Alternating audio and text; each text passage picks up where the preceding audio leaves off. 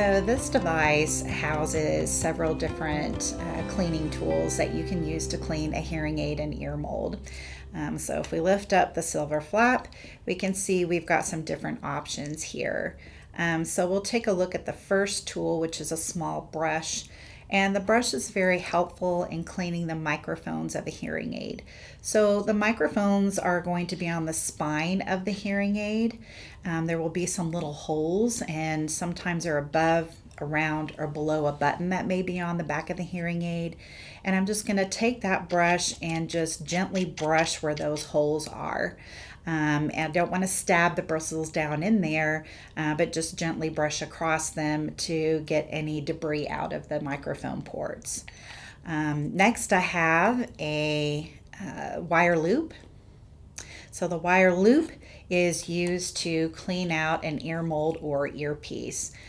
So in a traditional ear mold, which most children wear, at least young children, there's going to be a hole here where the sound comes out of the ear mold, and I want to use that wire loop to get any bits of earwax or other ear debris out of that tubing so that it's not clogging it up.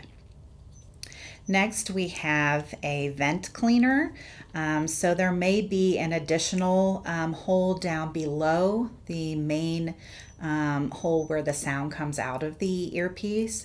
And what I can do is insert that probe inside that vent and get any bits of earwax out of that hole. Next, we have kind of a pick that can be used.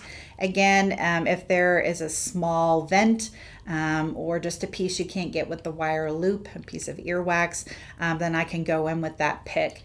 But probably best not to use that to start poking in any microphones.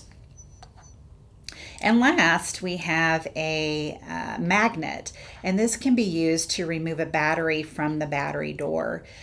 So if I open up the battery door, I can use that to get a hold of the battery and take it out. I can also use it to help put the battery back into the battery door. So that can really help save the day when you're trying to get a hold of those slippery little batteries. So you've got all these tools in one container here.